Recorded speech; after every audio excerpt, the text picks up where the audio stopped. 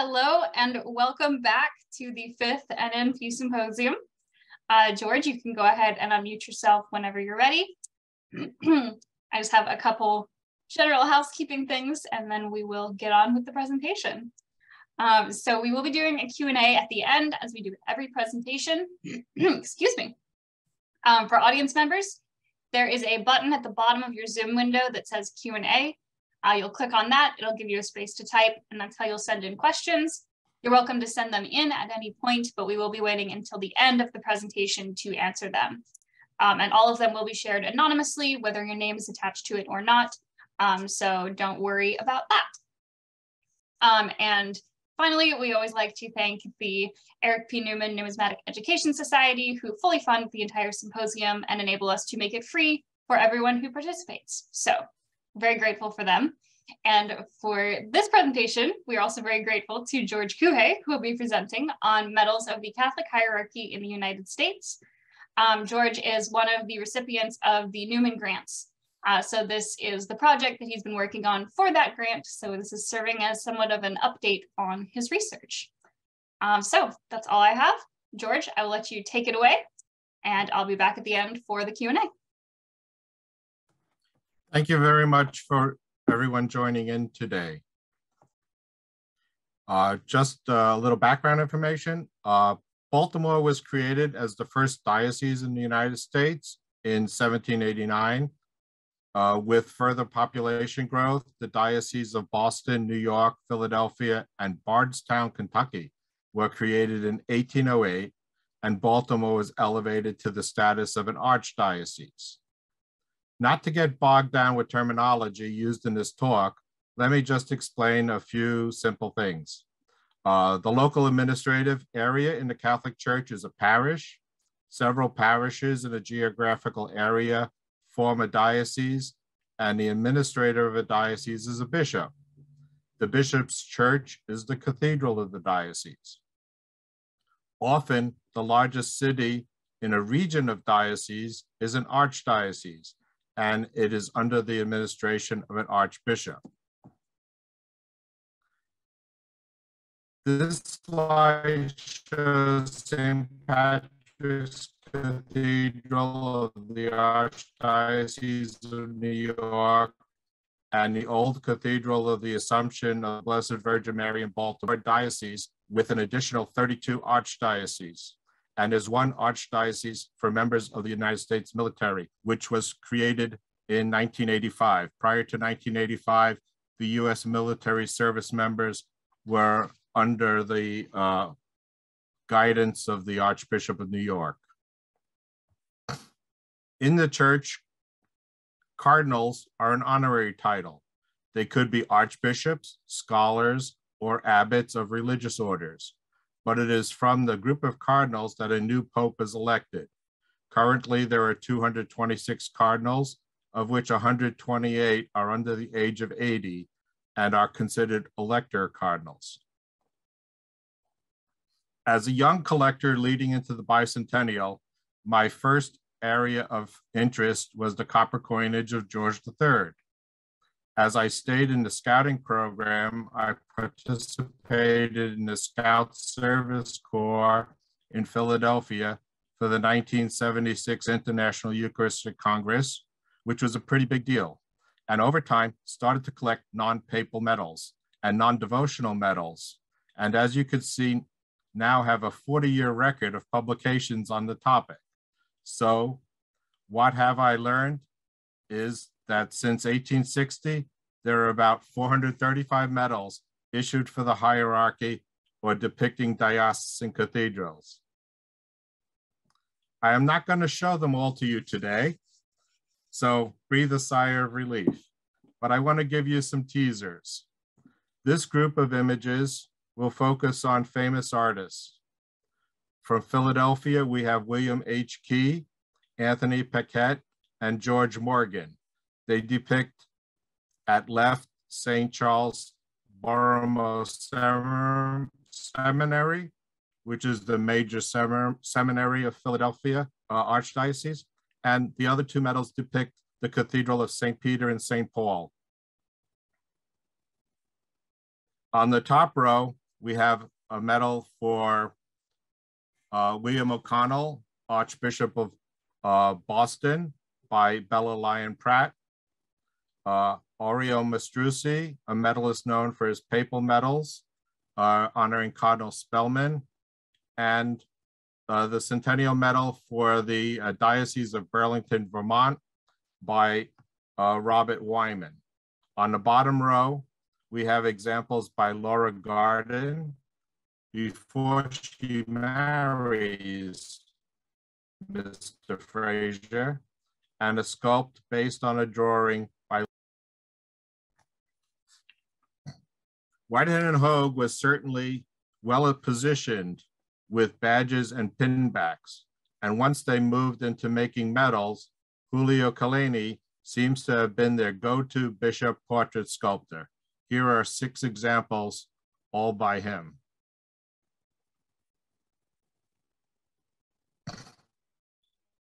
In the 1960s, the Franklin Mint got into the coin and medal game, and Gilroy Roberts designed the Archbishop Hannon and Cardinal Spellman medals, and an unknown artist, the death commemoration.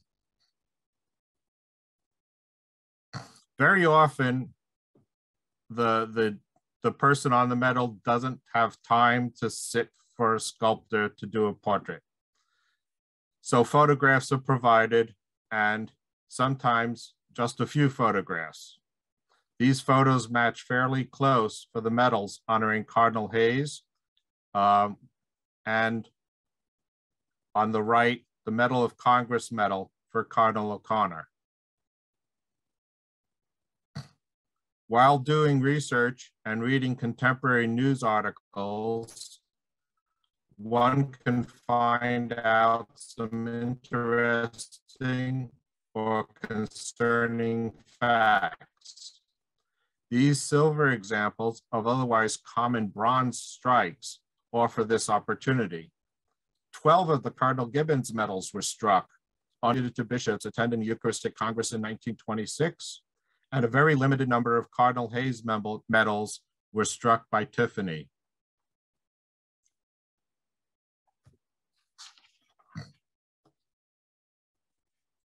This slide depicts what I call legend failures. The silver medal at left gives a very crowded Latin legend for 1961. The gilt seminary dedication medal of 1926 is in a very hard to read type font for a 2-inch medal. Finally, the 1979 medal was for the visit of Pope John Paul II to Des Moines, Iowa, a fact that unless you were there, is really hard to figure out from the engraved code.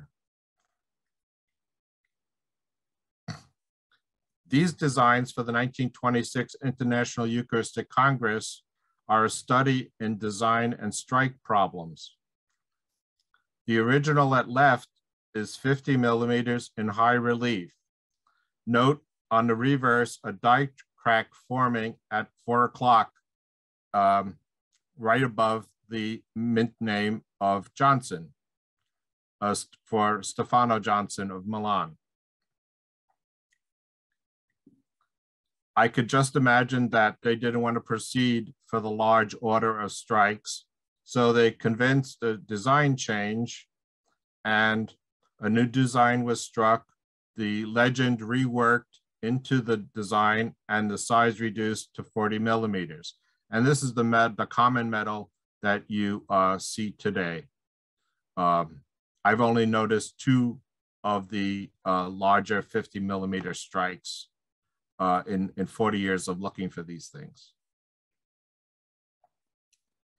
And then you have other issues of designing.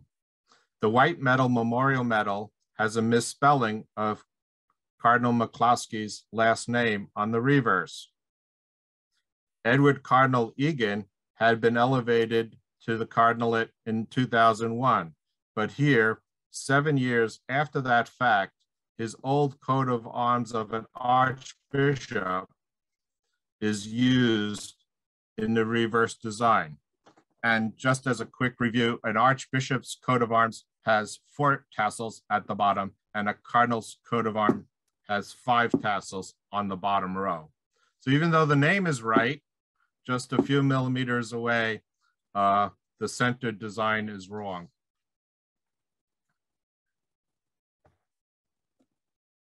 Yes, there have been bad men in the church, but before they were uncovered, they also issued medals.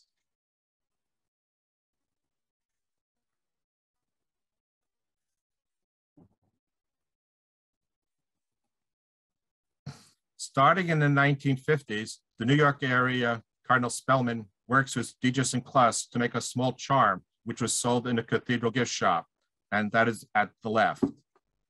And as a permutation, I feel they were made into cufflinks also. In the center, we see 2 cufflinks. One for Terence Cardinal Cook, showing his coat of arms as an auxiliary bishop. There's just 3 tassels at the bottom of the shield, and the coat of arms, his personal coat of arms, is not paired with that of the Archdiocese of New York. Later on, when he becomes Archbishop at the death of Cardinal Spellman in 1967, he gets a pair of cufflinks with the 4 tassels on his coat of arms. And still later, the gift shop produces a 5 tassel version after he gets elevated as a cardinal. I'm sure there was a pair of gold cufflinks made at that time for him, but I have never observed them.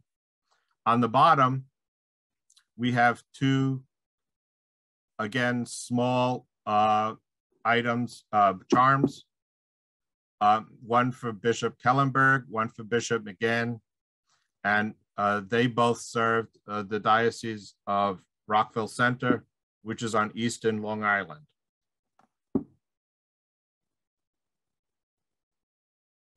Sometimes the early advertisements do not match what was really made. Here is an advertisement in a Baltimore paper advertising the sale of memorial medals and looking for distributors of those medals in 1921 after the death of Cardinal Gibbons. But at right, we have one of those medals, which I wouldn't say is common today, but I've observed them in this copper bronze strike, and I've also observed them gold plate. I've never observed any of the other metal permutations that are mentioned in the ad. And I've never observed a facing portrait as depicted in the ad. For many years, I've known about the 32mm and 44mm examples of the Archbishop Spellman medal as military vicar. I've never seen a 110mm version, except for this listing and illustration from the Harmer Rook sale of his collection. The sale catalog, as many of you know, was printed, but the auction was canceled. I've been told that the collection remains mostly intact and is still owned by the Archdiocese. But as yet, nobody's let me gone in to see the medal. Listen to your voice in your head. Listen to your mom. What are you going to do with all this stuff? I'm going to write a catalog. So this year I made an application to the Eric P. Newman Educational Society, presented my plan. First was to write the archives of all the dioceses in the United States. While that was happening, I also typed up descriptions of what will be the catalog copy based on the items in my collections and scans that I've been collecting over the last few years. Then it was getting upgraded photography and digital photography for specimens in my collection.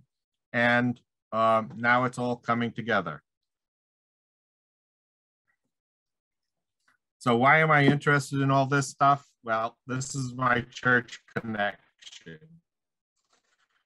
For 5 years, part time, I was an usher at St. Patrick's Cathedral, and for 15 months full-time, I got to be chief usher until, well, in the fall of 19, from what a church should be. Thank you very much. Questions? All right. So George, you can go ahead and stop your screen share. There's a little red button, should be at the top of the screen.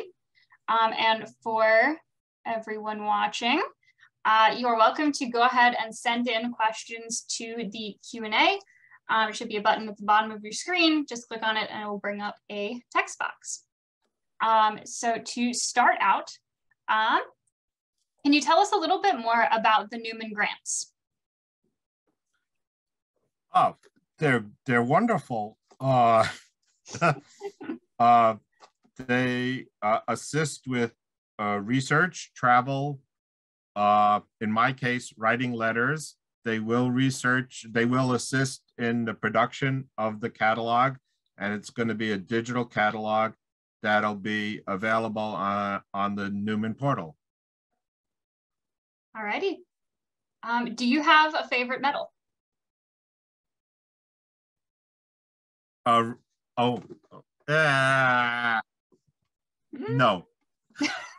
Like a top 3? I would say I really like the Cardinal Farley medal that Laura Garden did. It was only she was only using that name in a very short period of time, so it was a small window of opportunity. And in the course of research, there are 2 sizes to that medal. And that was really interesting to find out about. But although it's photographed in contemporary newspapers, there's again very little information in the archives of the Archdiocese of New York as to how many were ordered or what was done with them when they got them. All righty. Any idea when we'll be able to view your catalog on the Newman Portal, and where should we follow along for updates if we want to be notified when it's available?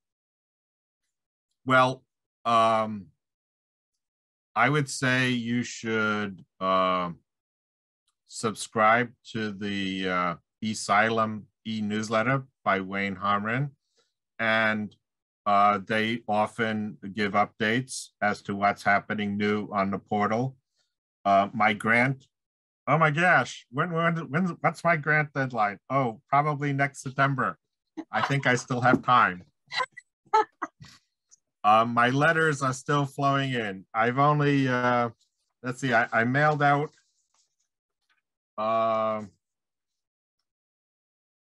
between September 28th and November 10th, I mailed out 190 letters. And so far I've gotten 23 replies. So they're still dribbling in. Okay, that's all we have in the Q&A for now. So 90, I will add 90 dioceses issued medals that I know of so far. So it's less than 50%, but I think that with this correspondence thing I have going on with the diocese, the archivist of the diocese, that there will be an opportunity to find more. Sounds good. Are there any current publications on the topic?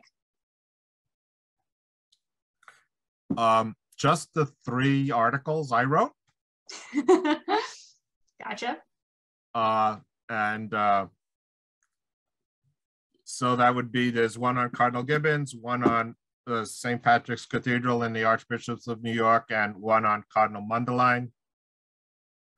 And that's sort of why I got interested in doing bishops and archbishops, because there really were no publications. A lot of people go right for the Pope. To me, the Pope was always out of reach, and I kept it that way, and just really felt that the local things were a lot more accessible. Yeah, it's always exciting to find an area of the hobby that hasn't been deeply researched already. Certainly. All right. Okay, there's nothing else in the Q&A, so I'm going to go ahead and wrap us up. And if we have any other questions by the end of that, we'll go back to them. So audience members, send those in promptly if you have them. Otherwise, thank you so much, George, for taking the time out to present. We always love to have Newman Grant winners on here to provide updates on their research. So we know, all of you all are doing some really interesting and important research for the hobby. So very happy to have you. And for everyone watching, thank you so much for attending. Our next presentations will be starting at 2:30. We have Douglas Mudd from the ANA who will be talking about some foreign currency. I believe it was German East Africa. So tune into that one, and we'll be running throughout the evening today and then all of tomorrow as well. So thank you everyone for tuning in, and that will wrap us up. George, did you have anything last minute that you'd like to add? Thank you very much for your attention. Enjoy lunch.